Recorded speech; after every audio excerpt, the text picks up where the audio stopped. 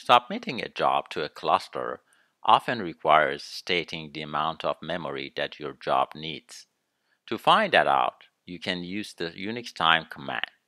Normally, you use time command for showing how long your code took to run, but you can tune it to show other information, including maximum residence set size or max RSS, which is the peak memory used by your program.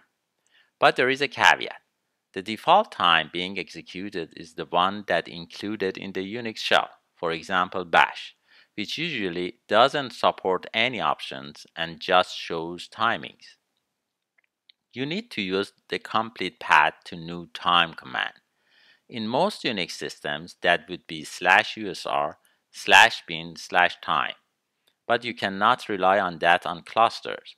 For example, running this command on our cluster gram complains with no such file or directory.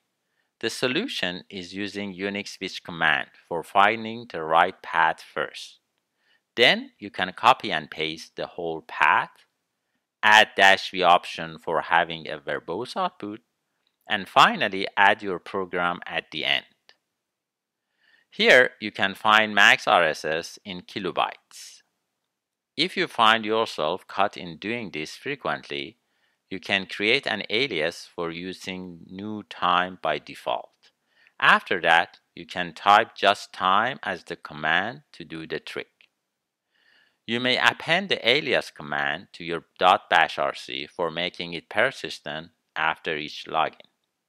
That's all there is to it.